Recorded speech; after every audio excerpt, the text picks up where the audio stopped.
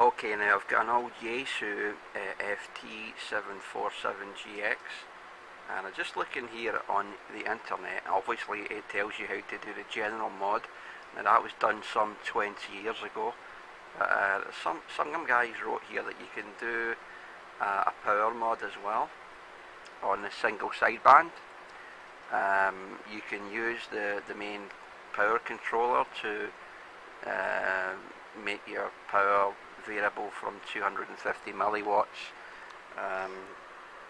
up to 100 watts.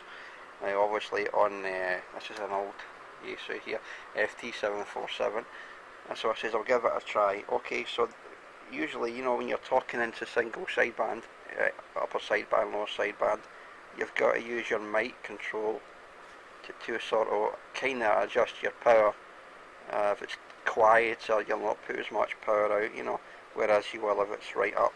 But what he's saying is, on the drive control, which you would use for carrier wave, AM and FM, this control here at the side, your drive, he's saying that by disconnecting a diode, that you can use this to variable your SSB, your single sideband, from 250 milliwatt to 100 watts, which would let you do some QRP, some short range stuff on single sideband. So I said, what the hell, I'll give it a try. As you can see, that's from 1991, this radio. So I took the lid off it, and basically what you've got to do is remove the crystal filter board, which is here. That's your crystal filter board here. You've got to take that off. Now there was a little plastic rivet through there. I've snipped it off. That's got to come off. Take that screw off there first. There's a screw there.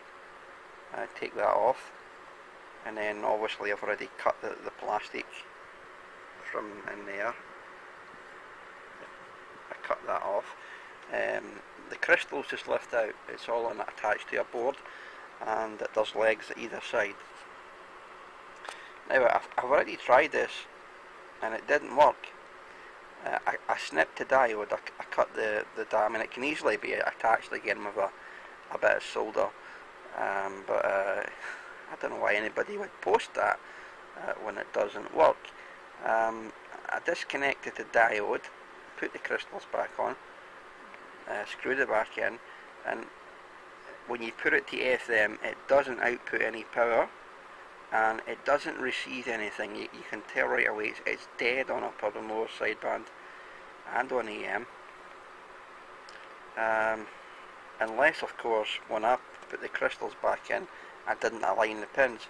Now you've got 3 pins at this side, and I think there's about 5 up here.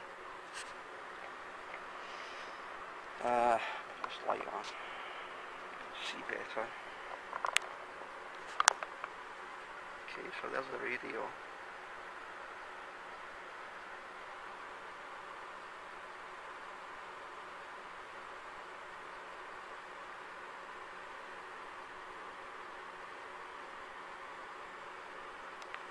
Obviously your general mod, it's just a brown wire in there, but it was done years ago.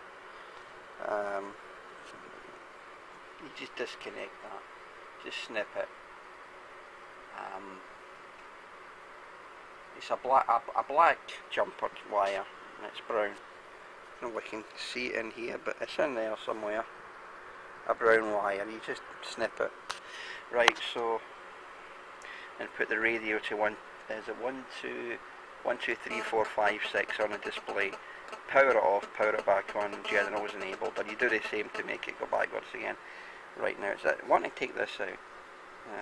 I'm going to have to loosen the screw again. I'll try it one more time, just to prove that, every modification you read is a load of rubbish, that you can vary the SSB and use it for QRP. I don't believe that. I'm going to try it again, and we'll see.